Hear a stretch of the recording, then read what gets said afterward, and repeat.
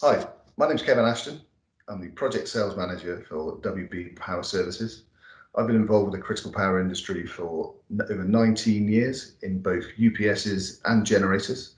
WB Power, we're the leading critical power specialist, providing power solutions, generator maintenance packages, and generator hire to customers all across the UK. A big part of our business is being involved with some of the largest data centres in the UK, and having partnered now with DCME, we're going to bring you an informative 15-minute video covering items such as appointing your partner, project management of your data center build, and the testing process and ongoing maintenance packages.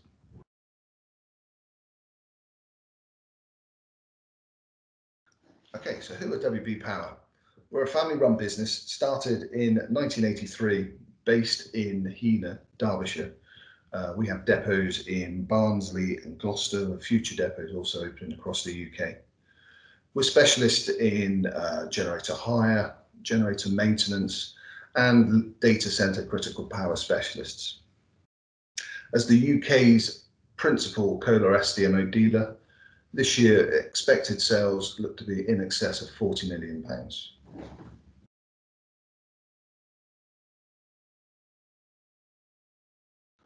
When compiling a short list of potential companies for your data center build, give consideration potentially to the size of the company you're looking at, what their involvement is within the data center market, and their previous experience of data center builds and critical power requirements. Do they have any case studies available for you to look over? Perhaps even check the size of the company in terms of its credit standing. You want the company to exist in years to come. And also look at their accreditations, quality control systems which they have in place to assist with the deliverance of these projects. In terms of the outline requirements, do they meet the requirements of the generators you need? In particular, an important consideration is impact load capability, the noise levels of the genset enclosures. Are there multiple sets? Noise levels applied at one set, has consideration been taken into account for multiple sets running and what that noise level would be? In terms of the controls of the system, has that been designed and offered correctly? Is there N+1, main synchronization? Ensure that sufficient resilience is built into the design of the control systems. In terms of budgets, do they meet the expected budget for your generator package? I'm not looking to just solely make that decision on the cheapest product available, but have they covered all aspects of the generator package required?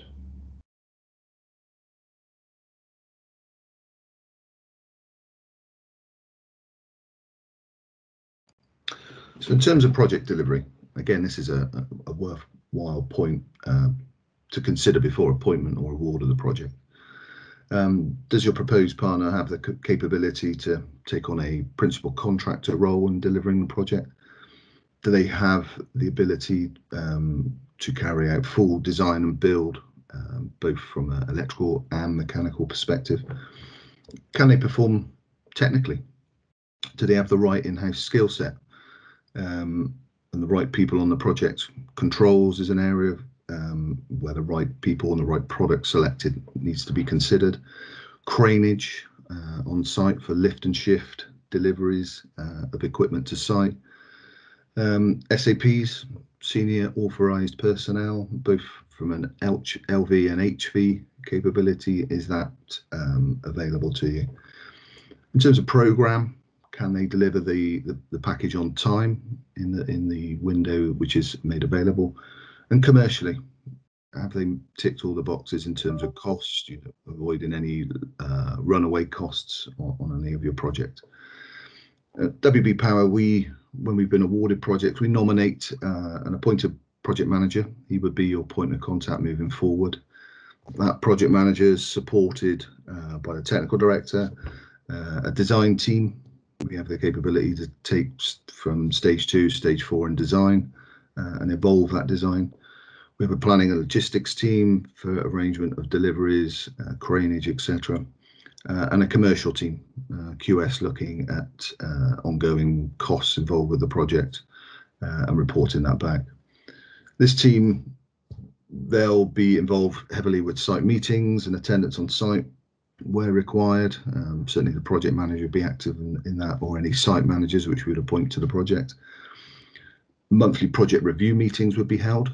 It's a good point to raise any concerns moving forward with any aspect of the job. Monthly valuations and any monthly designs. All of these, we actively invite the client to be involved with, to receive their input throughout the job, so that they're aware of what stage we're at in terms of the outline program, and any changes they may want to do throughout the project.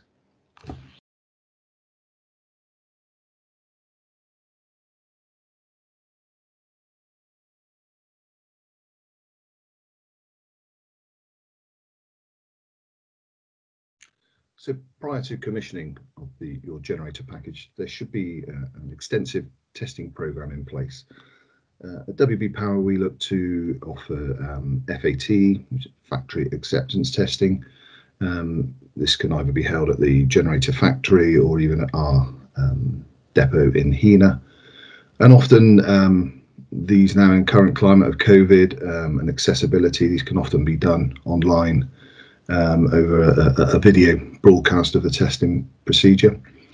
Site acceptance testing on site, once a generator has been installed, and to carry out site testing either using site loads or even load banks, mobile load banks. Integrated service testing, IST, for engineers to attend, and even following the final commissioning, a full black start testing, so demonstrating a full power outage simulation on site. We utilise our own load banks to carry out these tests, to either simulate a resistive or even a reactive load. We're lucky enough to benefit from our own in-house load bank fleet of equipment. Also to consider is during these tests, the generators will be burning fuel, so sufficient quantities of fuel on site for the duration of the test should also be covered either by the client or themselves, but at least somebody has to cover that element of the requirement. And then following completion of the testing program, it's good practice to demonstrate to the client the functionality of the generator if they're not familiar with it, or even on-site guys.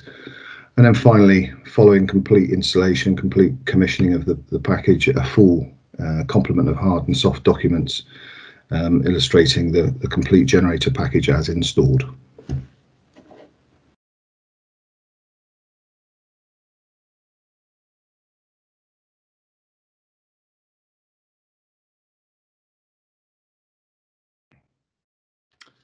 So upon completion of a generator project, ongoing maintenance support shouldn't be overlooked. Indeed, consideration should be given prior to award of a project to a suitable partner to build your data center generator package. Do they have national coverage to support the generator installation? Do they operate using a centralized manned call center? Can they offer a 4-hour response 24/7, 365? That seems to be the market demands currently. Are there engineers based regionally to be able to ensure that response time is met? More often now we're seeing proposals given for long-term life cycle maintenance support, more than just your maintenance labour on site, but offering 3 to 5 year costs, covering other critical items such as belts, batteries, hoses, along with coolant changes.